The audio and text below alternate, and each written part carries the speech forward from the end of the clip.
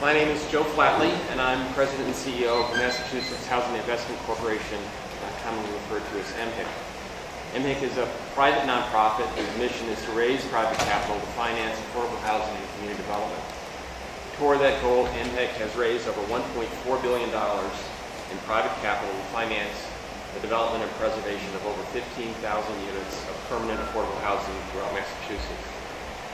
My message today is a simple one. Our underlying goal is the expansion of the supply of high-quality, permanent, affordable housing, which is, as we all know, the real solution to homelessness. We are grateful for the enormous commitment of resources that the Commonwealth provides towards that goal, which is unmatched by other states, I might add. As we advocate for continued funding for the state's permanent housing programs, we are mindful of the need to use those resources fairly and efficiently. But both of those objectives, fairness and efficiency, can be challenged by the way in which the shelter system has been managed. All too often, the pathway to getting subsidized housing is perceived to be through the shelter system. This can be enormously unfair to the tens of thousands of needy families who have been waiting years for affordable housing on waiting lists. Oh, sure, sorry.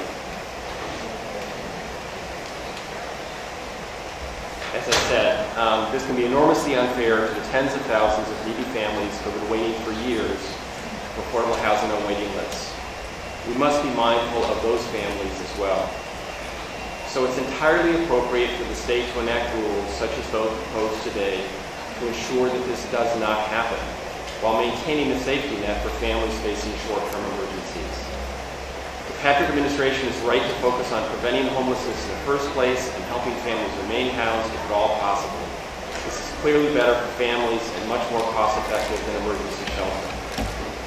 In summary, we support the Patrick administration's efforts to devise a compassionate, fair, and efficient approach to emergency assistance, coupled with their commitment to expanding the supply of quality,